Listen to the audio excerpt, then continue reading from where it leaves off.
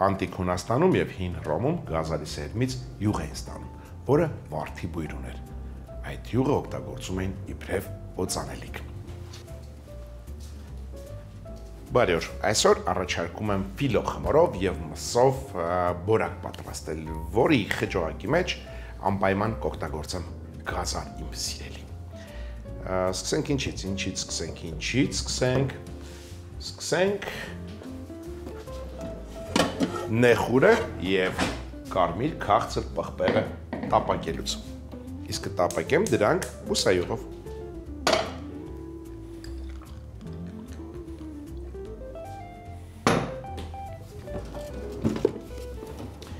Սկսեմ նեխուրի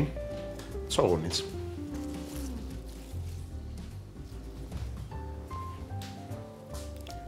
Տերևները ինձ այս կերակրատեսակի մեջ պետք չեն։ Իսկ ցողունը մանր կտրատենք և տապակենք։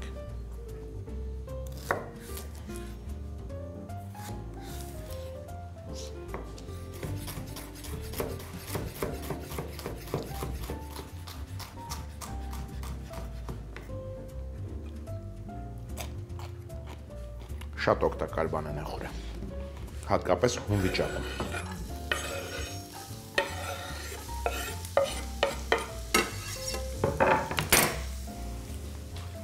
Բացի քաղցր պղպեղից կօգտագործեմ նաև կծու պղպեղը։ Լսեմ սկզբից կծուն, հետո քաղցրը։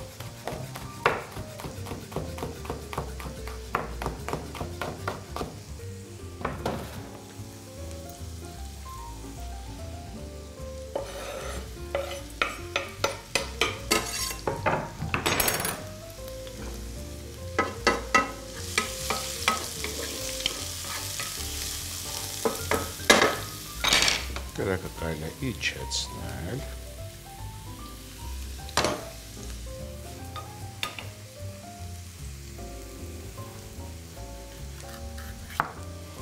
Մթերքները, եթե նկատեցիք, մանր եմ կտրատում, որպեսզի հեշտությամբ խճողեմ։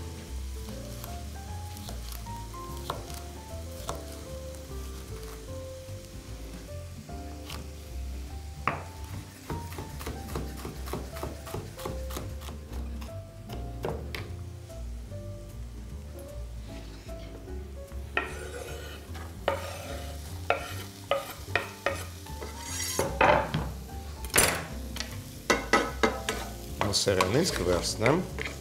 տավարի փափկամիս։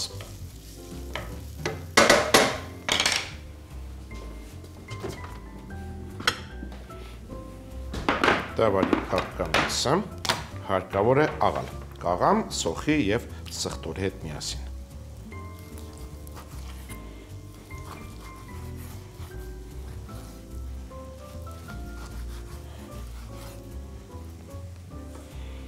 Այսքան մսին կվերցնեմ մեկ գլուխ սաղ և երկու պճեղ սխտոր, կարծում հարմար չափը։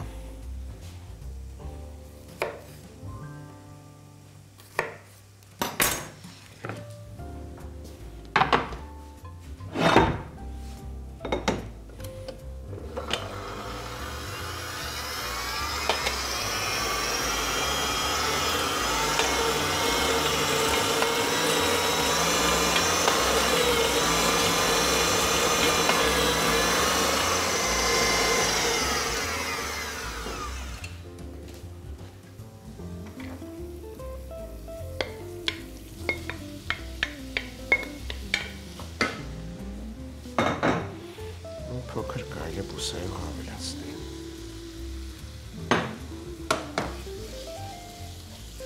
Տապակում ենք այնքան, մինչև միսը գույնը փոխի, որից հետո կավելացնենք քերած գազը։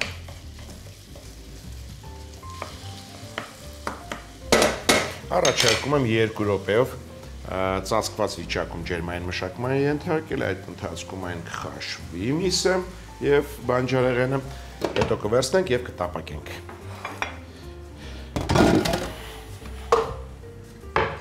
Անցնենք գազարին։ Երկու գազարը բավական է։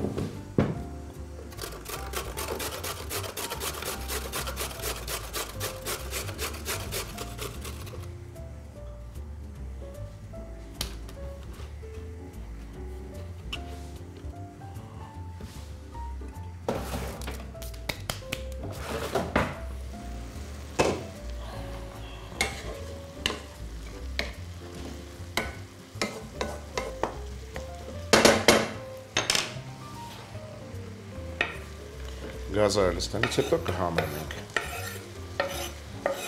Այս խճուղակի մեջ առաջարկում եմ նաև կանաչ սոխ ավելացնել։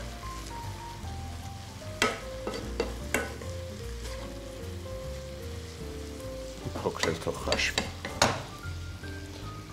Կանաչ սոխն եք ավելացնեմ, հետո կհամեմենք։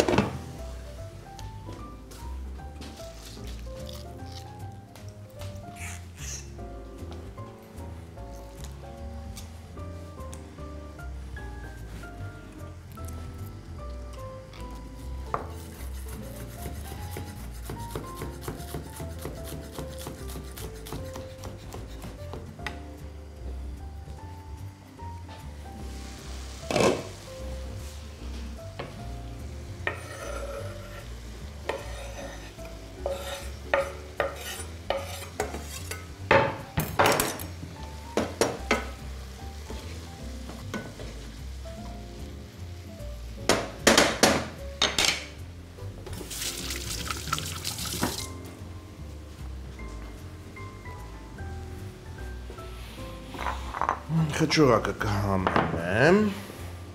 համեմի սերմով,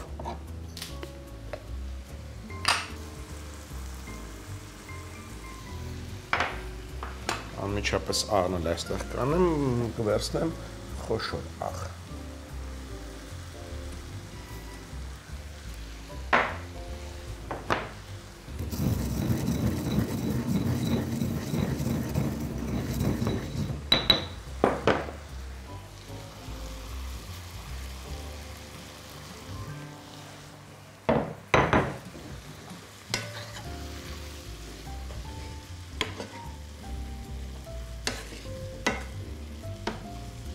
Վերջ, թողնենք թող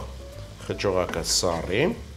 սեղանը հավաքենք և պատրաստենք սոուսը։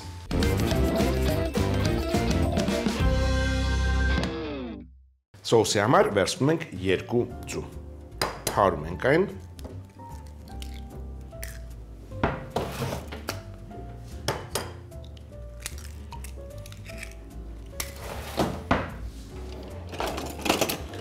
Այլուց առաջ կարելի է համեմել աղով։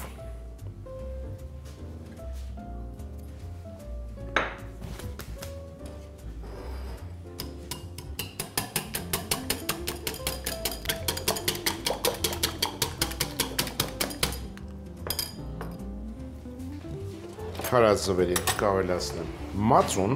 այո, մածուն, շատ հետաքրքիր սոուս է ստացվել։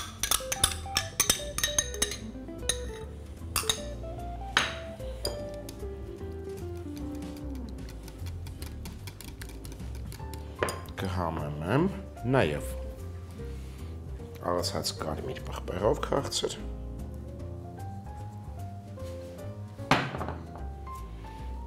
գոճա պղպեղով,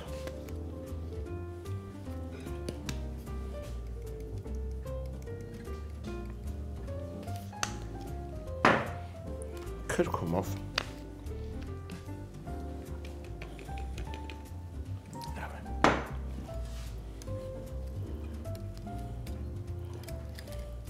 վերջ սոսը պատրաստ է։ Կարելի է մի փոքր էլ բուսայուղ ավելացնել։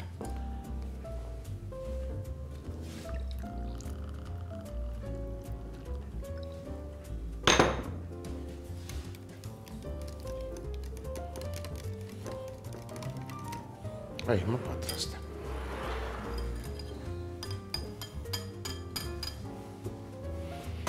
Ձևավորենք բորակը։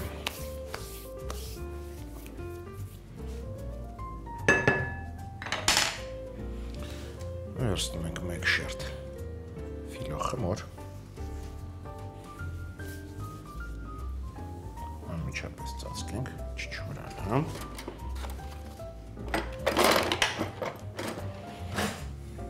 Տեղ-տեղ վրան կսում ենք սոուսից։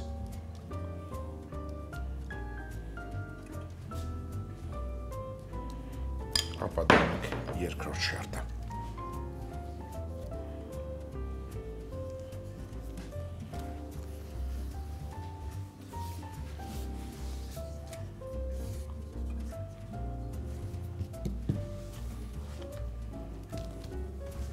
Որից հետո խճողում ենք։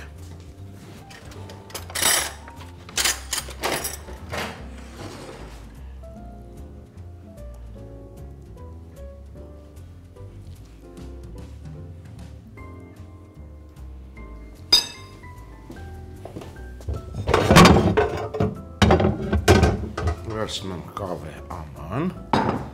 յուղում եմ այն։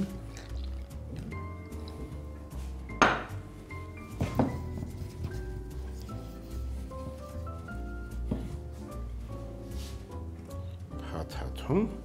և սպիրալաձև տեղադրում ամանի մեջ։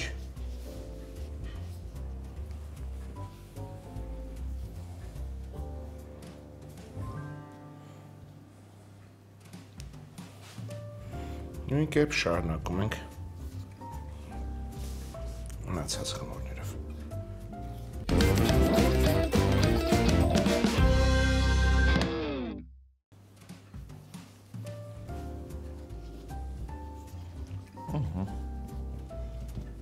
Լավ էլ տեղավորվեց։ Վրան լցնում ենք սոուսը, սկզբում կսում ենք, հետո մնացածը կլցնենք ուղղակի։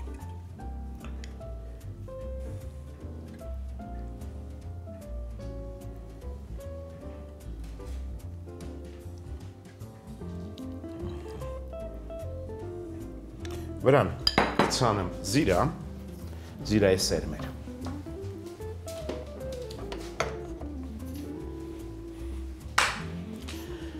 Եվ կուղարկեմ 180 աստիճան տաք ջեռոց։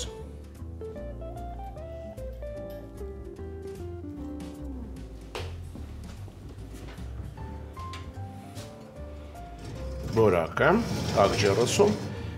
կթողնեմ 35-ից 40 րոպե, որից հետո կարելի է ըմբոշխնել։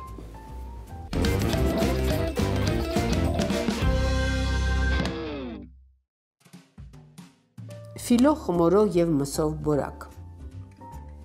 Բուսայուղով, նեխուրի կտրատած ցողուն, կարմիր կծու և քաղցր պղպեղներ տապակել, տավարի միս, սող, սխտոր կտրատել աղալ, բանջարեղենի հետ տապակել։ Երբ միսը գույնը փոխի, քերած գազար, կտրատած կանաչ սոխ ավելացնել, համեմել համեմի տրորած սերմով, աղով, կրակն անջատել։ Սոուսի համար 2 ձու ջարդել աղան էլ հարել, մածուն, կարմիր պղպեղ, կոճապղպեղ, քրքում, բուսայուղ լցնել հարել։ Ֆիլո խմորի շերտին սոուս սկսել, խմորի երկրորդ շերտը փռել, խմորի երկարությամբ խճողակ դնել, ռուլետ փաթաթել, ստացված գլանը պարուրաձև փաթաթել, դնել կավե յուղած ամանի մեջ։ Այնքան ռուլետներ ձևավորել, որ կավե ամանը լցվի։ Սոուսի մնացած մասը տարածել բորակի երեսին, զիրայի սերմեր շաղտալ, 180 աստիճան տաք ջեռոցում եփել 35-40 րոպե։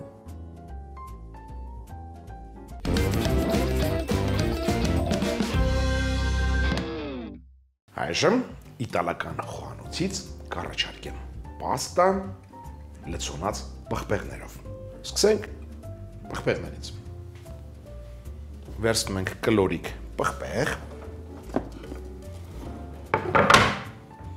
Այնպես ենք հաշվարկում, որ երկու կողմի վրա էլ կայուն մնա պղպեղը։ Այսինքն այսպես մեջտեղից կտրել ենք։ Պոչը, պտղակոթը թողնում ենք վրան։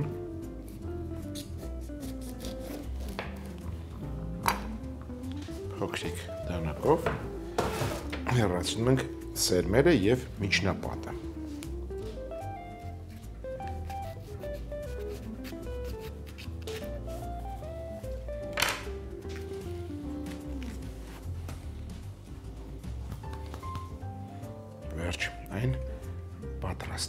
Տեղադրում ենք ջեռոցի տապակի մեջ, յուղենք նոր։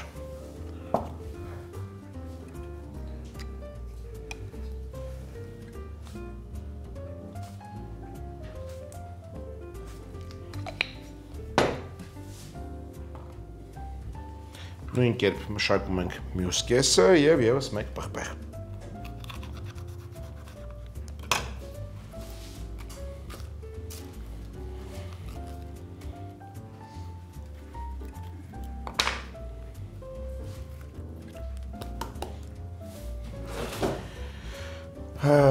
Մաքուր խոռոչներով պղպեղները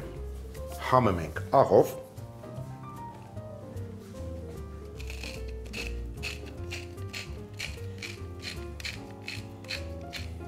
յուղենք,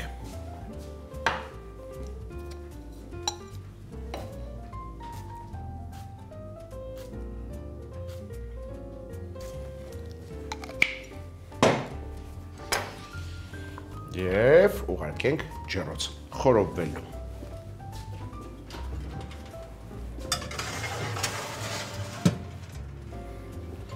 Այդ ընթացքում կպատրաստենք նրա համար խճողակ։ Ինչից պատրաստենք խճողակը։ Առաջարկում եմ վերցնել կծու պղպեղ, մանր կտրատում ենք առանց սերմերի այս անգամ։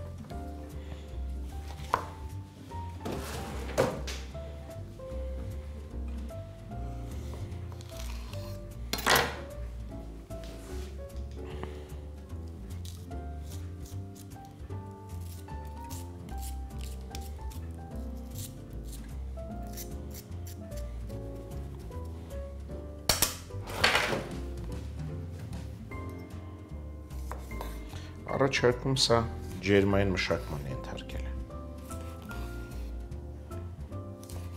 Մի քանի կաթիլ հուսայուղով։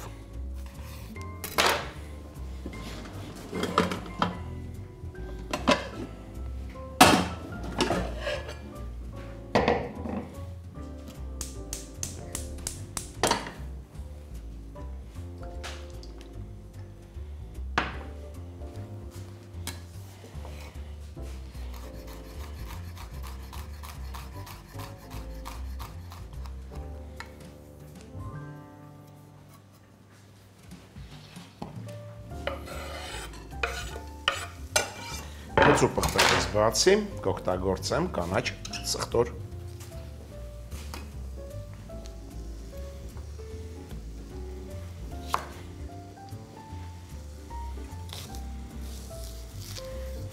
Սա կտրատեմ կիսաօղակների։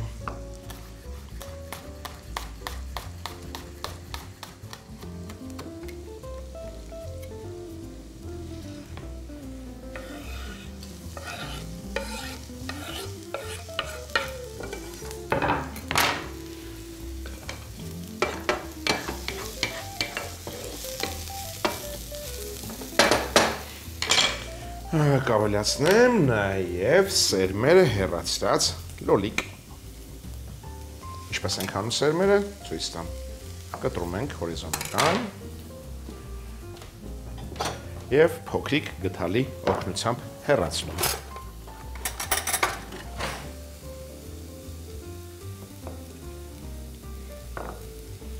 Ավելորդ հեղուկ մեզ հարկավոր չի։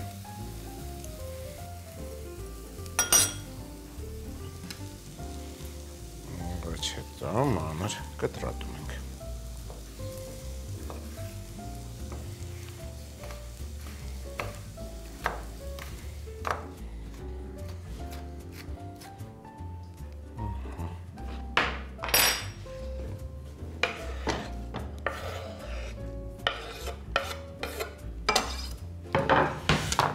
Կավելացնեմ նաև ռեհանի տերևներ։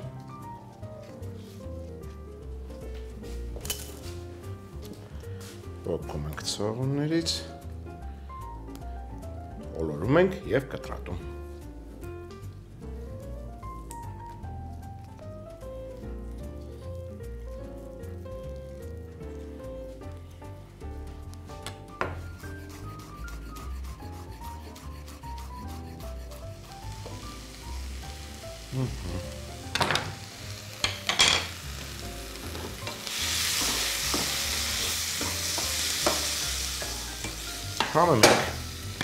Համում ենք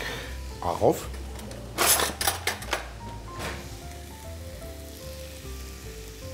աղացած կարմիր քաղցր պղպեղով,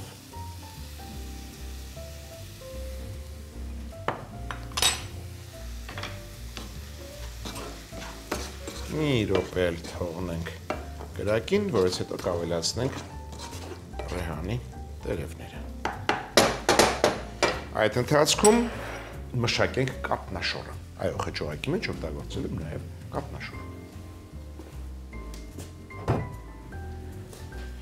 Ինչ ենք անում նրա հետ, պատառաքաղով տրորում ենք ընդհանրապես։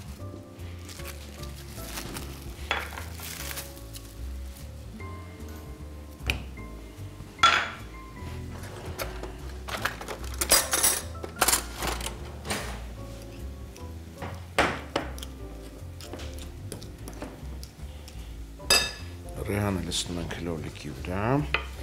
կրակը անջատում։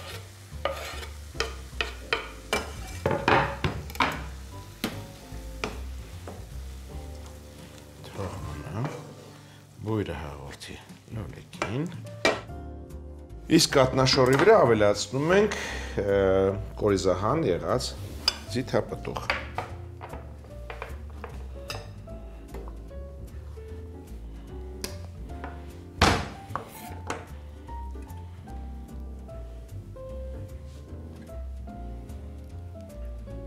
Բավական։ Վրան լցնում ենք լոլիկը պղպեղներով և ռեհանով։ Եվ կարելի ասել խճողակը պատրաստ է։ Կաթսայի մեջ ջուր եմ եռացնում, որպեսզի զուգահեռ խաշեմ պաստան։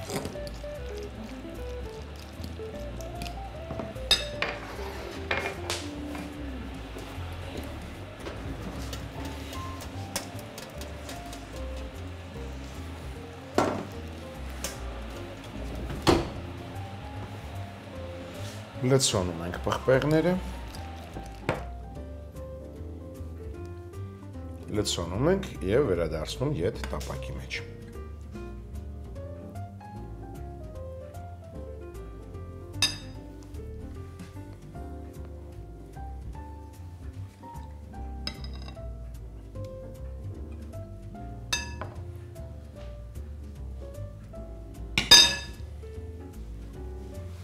Մի քանի կաթիլ ձիթայով ենք լցնում վրան և պարմեզան պանիրքերում։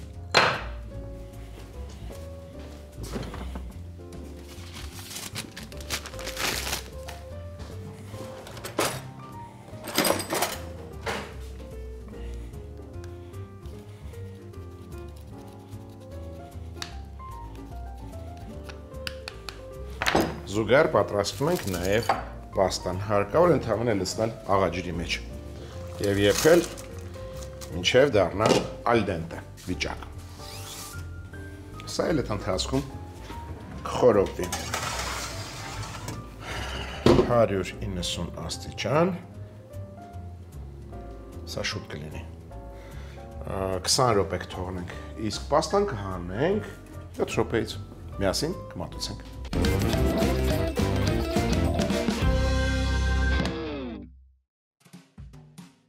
Լցոնած պղպեղներով պաստա։ Կլոր պղպեղները կիսել, սերմերը հեռացնել, փոսիկը վեր շարել ջեռոցի յուղած տապակի մեջ, աղ անել, բուսայուղ ցողել, տաք ջեռոցում խորովել, մոտ 10-12 րոպե։ Խճողակի համար կանաչ կծու պղպեղ կտրատել, բուսայուղով տապակել, կտրատած կանաչ սխտոր, սերմերը հեռացրած և կտրատած լոլիկ ավելացնել, համեմել աղով, կարմիր պղպեղով, եփել 1 րոպե, ապա ռեհանի շերտատած տերևներ լցնել։ Կատնաշոր տրորել, կտրատած սև ձիթապտուղ ավելացնել, լցնել բանջարեղենը, խառնել։ Պղպեղները լցոնել խճողակով, ձիթայուղ ցողել, պարմեզան պանիր կերել, 190 աստիճան տաք ջեռոցում եփել 20 րոպե, մատուցել խաշած պաստայի հետ։